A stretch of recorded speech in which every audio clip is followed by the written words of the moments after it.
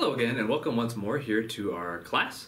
What we're going to be doing in this module is really building on our discussion from last time.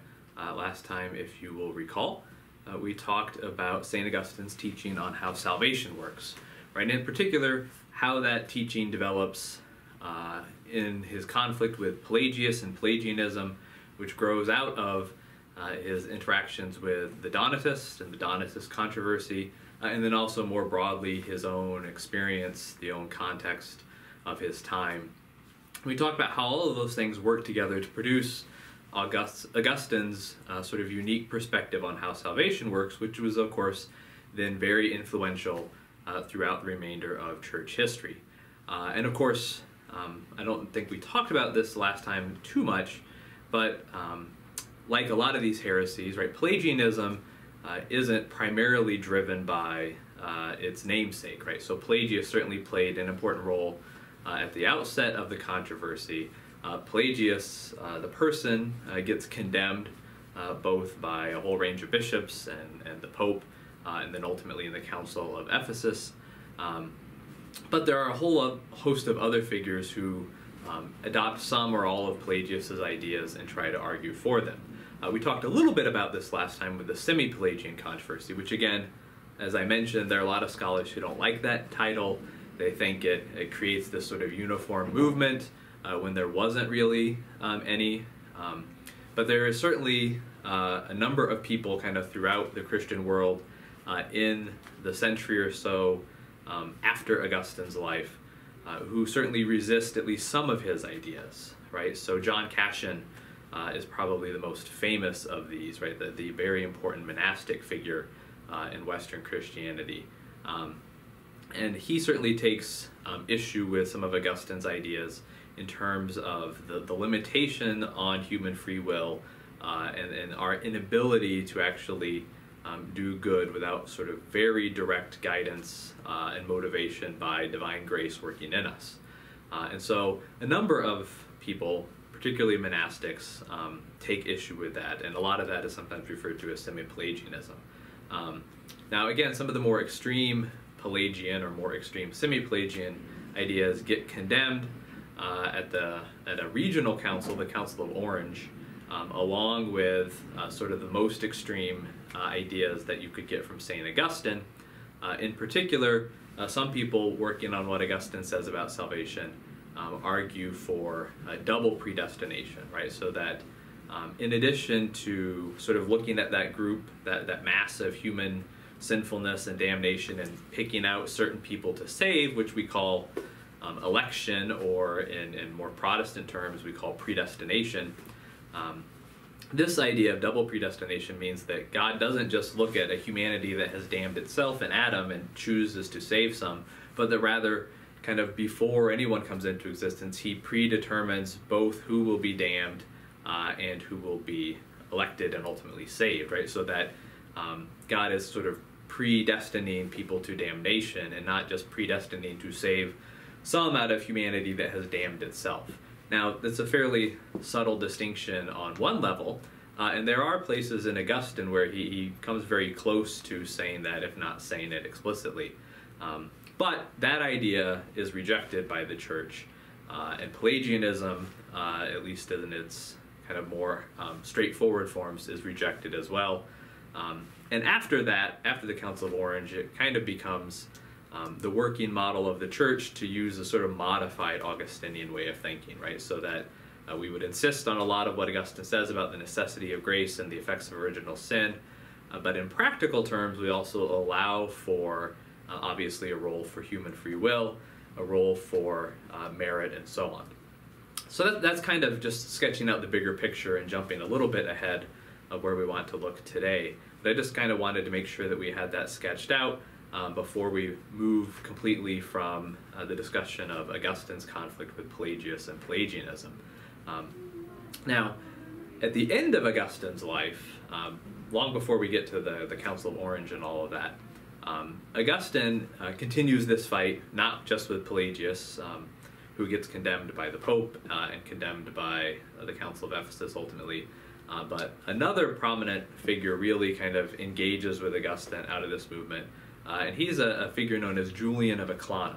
Right, so Julian of Eclanum was a bishop, so he's a bishop in Italy, and he is really the person who kind of takes up the mantle of Pelagianism after Pelagius, and really produces the most challenging arguments for Augustine to deal with in the final years of Augustine's life.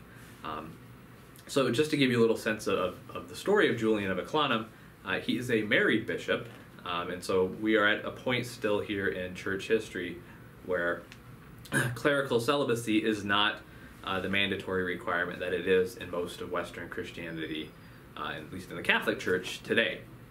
Right, so he is a married bishop, which was not this huge scandal in that day. It was certainly an accepted possibility, although certainly there are people working to promote this idea of mandatory sort of universal celibacy for the clergy.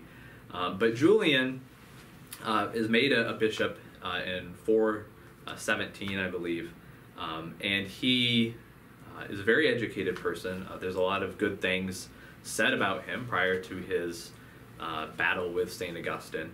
But when Pelagius gets condemned by the Pope at the time in a letter, in a decree, Julian refuses to sign up. He refuses to co-sign, if you will, this condemnation of Pelagius. And this starts him on a trajectory of conflict with the hierarchy, and he ultimately dies condemned and in exile a number of years later. But during that time of conflict, he writes a number of works against Augustine, against Augustine's ideas, and defending Pelagius's ideas. Now, some of these things are the kind of arguments that we've already looked at and talked about in our readings from the last module and in talking about Augustine's idea of how salvation works versus Pelagius's, right? So Julian is going to echo Pelagius in arguing against Augustine's idea of original sin as having this disastrous effect on humanity. He's going to see the effects of original sin as much more minimal and mostly in terms of a bad example that we as human beings are born into and a corrupting culture. He's going to argue for the ability for us to live avoiding sin in a way that Augustine thinks is impossible. But one of the particular things I want to look at here in our discussion in this module is Julian, perhaps not coincidentally, as a married bishop, argues very pointedly with St. Augustine when it comes to his views of sex and marriage, right? And so we didn't talk about this particularly last time, but in this module, this is one of the main things I want us to consider, is that when Augustine develops his teaching on the effects of sin and how sin is passed on to all of us from Adam, connected with that is a particular way of thinking about sexuality and marriage, right? And so from St. Augustine's perspective, like a lot of the other things we talked about last time, this draws together a number of different strands of his thought, a number of different factors in his life come together to produce his teaching on sex and marriage, right? So we have certainly kind of in the side that would lead him to take a negative view towards sex and marriage. There's a number of factors at work there, right? One thing, obviously, is his own personal experience, right? That he has found sex and marriage, those issues there, right, to be a very significant challenge in his own experience, right? So if you'll remember, what's the understanding of sin that remains even after our baptism? It's this idea of concupiscence, right? That we are, as fallen human beings, we have a tendency to desire things in a way that is in excess. We have a tendency to desire things in a way that disrupts our true good and leads us to turn away from more important things, right? And this goes all the way back to Athanasius as well, that what is sin is turning away from higher things to focus on lower and often cases bodily pleasures and desires, right? And so for Augustine, sexuality and sexual desire is the perfect example of this, right? It is something that he has experienced personally, that he desires out of its proper order, that has led him away from pursuit of and contemplation of higher things. And so there's going to be a natural tendency for him to have a negative view towards sexuality, sexual desire, and even marriage.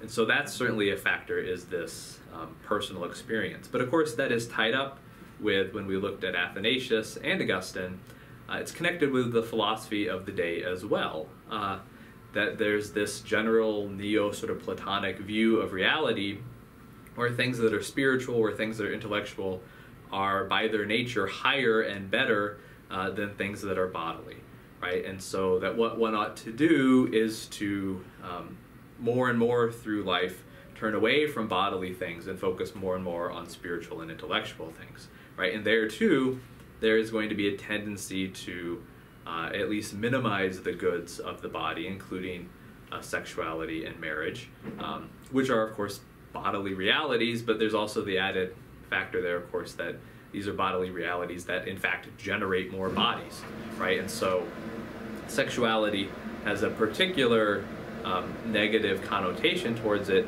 in a lot of this Neoplatonic thinking. So that's a factor. But of course it's not just in the philosophy, right? If we look at even in Scripture, right, we can find this theme in a number of places, right? So when St. Paul writes to the Corinthians, now again, this is a very carefully worded passage in Paul, and it's something that's worth studying because I think it's not just a straightforward condemnation of sexuality or marriage, and far from it. But that being kind of put off to the New Testament class for now, Paul does make it clear that he thinks that celibacy is a higher calling, right? That while sexuality within marriage can be a good thing, that he would argue that it is a better thing, if one can, to avoid sexuality, to avoid all of the things connected with that marriage and sexual desire, and ultimately, of course, children, and that we would be better off focusing our attention on divine things rather than sex and marriage.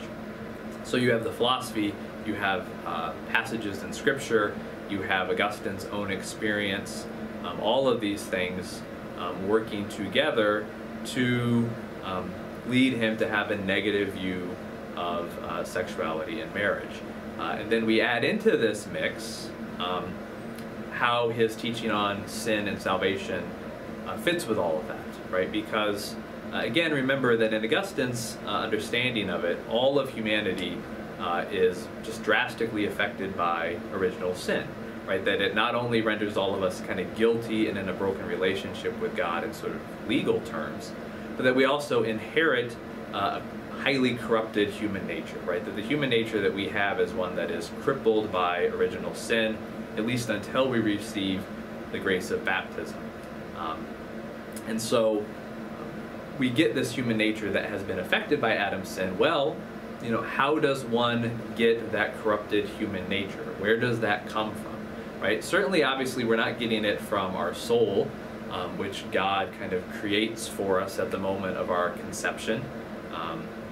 Where we're not getting our corruption and our sin in our nature from that way. How do we get the sin and corruption that is part of our human nature? Well, we get it through the generation of our bodily body, right? So, our bodily body. That's a very just beautiful phrase I put together there.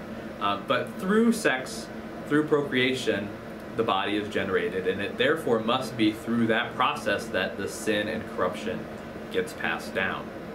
And so that is going to, of course, lead Augustine to see sexuality and procreation in a negative light, to the extent that it is the conduit through which we get original sin and that corruption of our nature.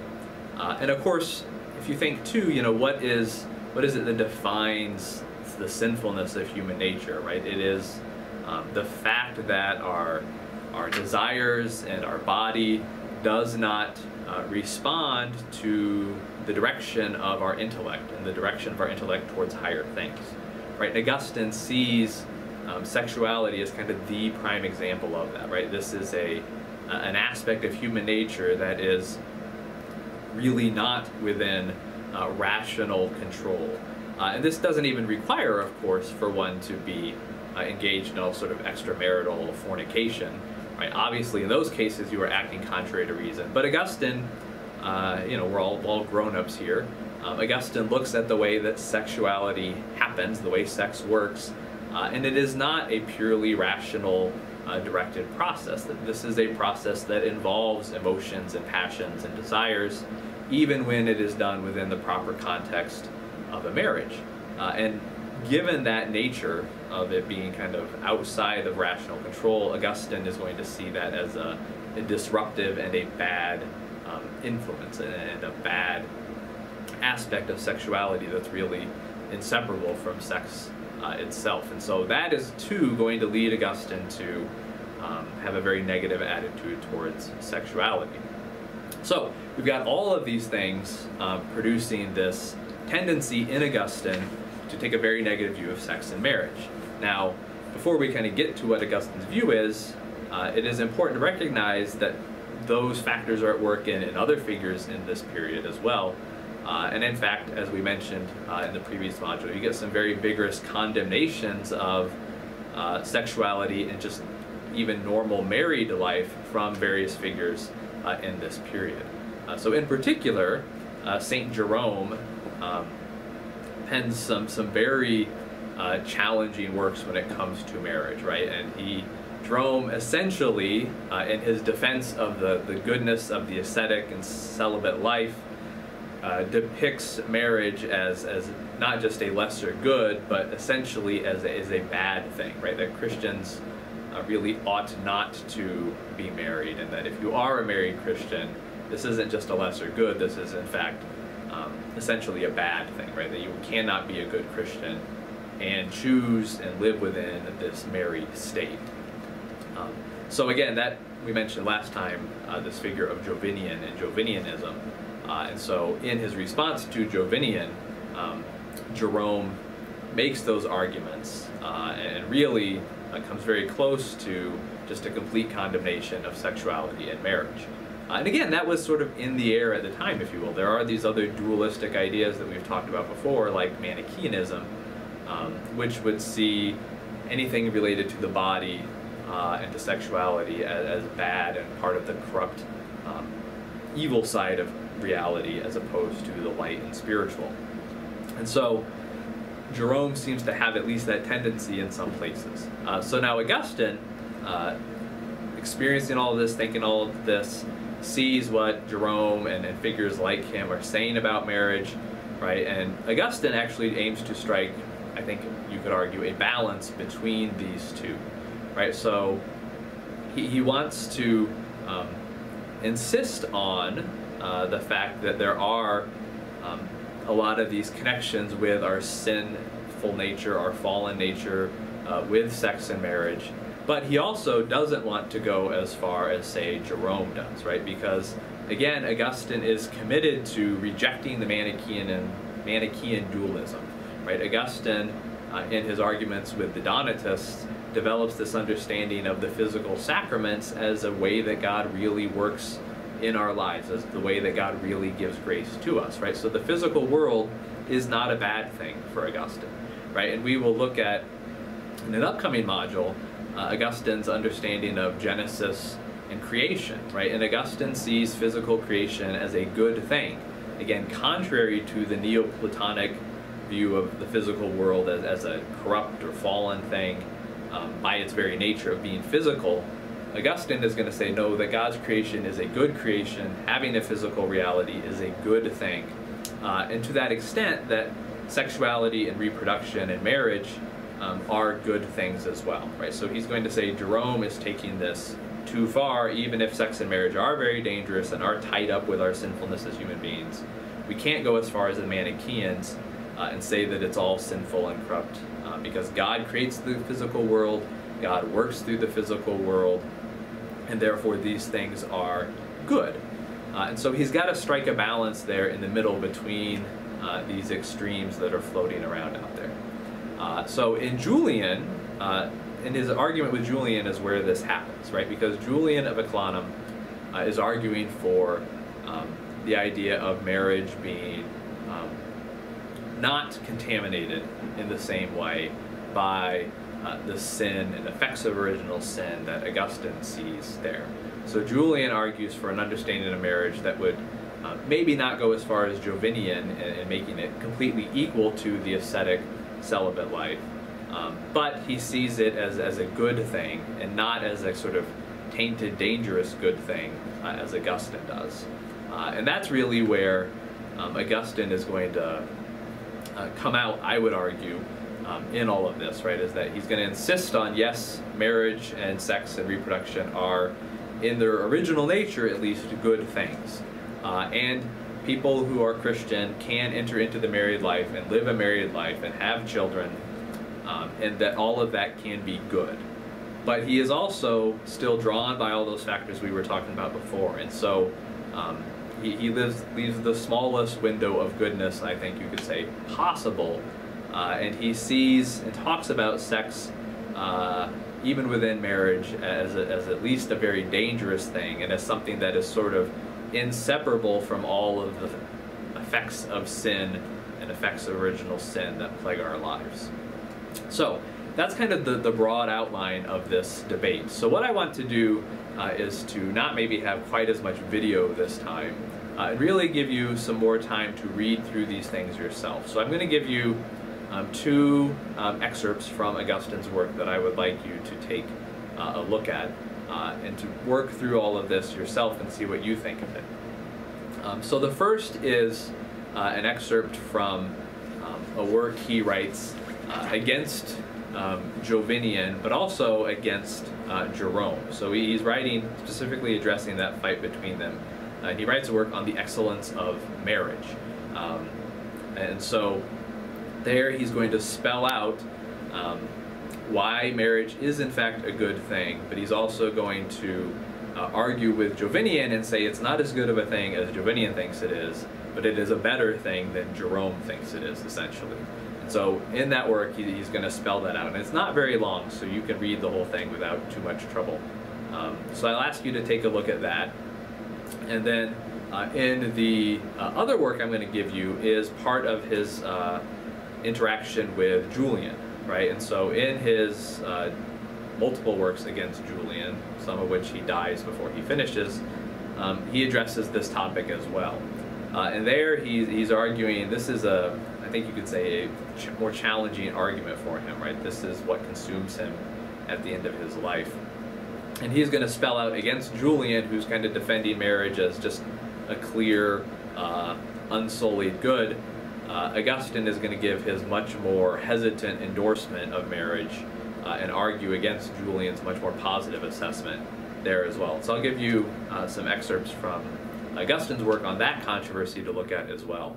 And so then what I'd like you to do is to take these together and try to formulate, what does Augustine see as the goodness or badness of sex and married life and procreation, right? Is he successful in trying to strike this balance between avoiding the dualism that you see in some figures, while also taking proper account of the effects of sin and how that changes our experience of sex and marriage, which Jovinian and others seem to fail to recognize, and which Augustine would argue that Julian fails to recognize as well. So is he successful in doing that, right? And of course what you're going to see when you work through all of this is that I think it's going to be inevitable that there will be some tensions between what you find Augustine arguing for and what would be more modern Catholic teaching, and certainly more modern, broadly speaking, Christian teaching on sex and marriage. And so I'll ask you to kind of put together in your own words, what is it that Augustine thinks about sex and marriage, and then to think at least a little bit about how does that correspond to or contrast with our more current contemporary teaching on these topics. And so that's really what I'd like us to focus on today. I want you to really spend some time there in Augustine, mulling through what he has to say. I think you will find it interesting and also challenging. For those of you who have small kids and maybe want to avoid awkward conversations, but maybe not, if you print out these readings, you might not want to leave them laying out on the dining room table, because they do get into some details that you might not want to discuss over dinner. But it might be an interesting place or topic of discussion if you have some older children, where it would be appropriate to go through these things. So anyways, I look forward to hearing your thoughts on this. I think it's a very interesting and also challenging topic, but it's certainly a place where Augustine has had a huge influence on the tradition following him. So I think it's important for us to get a sense of what it is that he really teaches about all of this. So take some time and look at that, and I'd be very interested in hearing your thoughts on it.